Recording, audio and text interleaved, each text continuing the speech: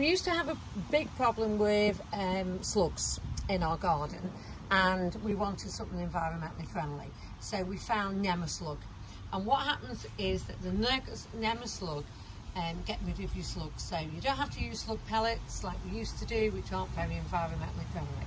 So I'm going to show you how to make up a mix of Nemaslug and put it onto our plants.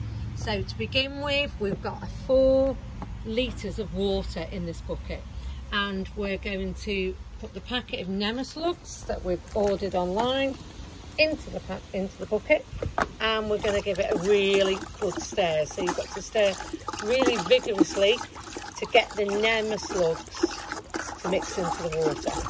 Now that is your stock. You don't put that straight onto the plants. Okay, so after you've really stirred that in quite well, you're going to do half a litre.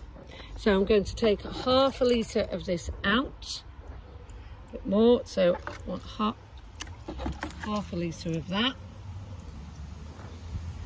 Still not quite got that right, so I'll just take more. So I've got half a litre. And then I'm going to put this into a watering can, which is 5 litres. So half a litre of the Nemaslug to your 5 litre watering can. And then I'm going to put some more water into it. So our watering can is full to the top. So we have to fill that up.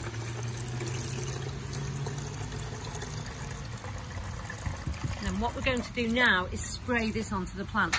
It's really important that you've got a large held nozzle on the end of your watering can, because that's what you're going to use. So you take it out for your plants. So these are the hostas. As you can see, there are no holes in my hostas anymore because we don't have a slug problem anymore. So you regularly need to go and do this.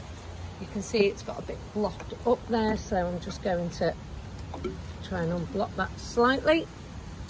And so I will spray all of my plants that I don't want to get slugs. It does not work on snails.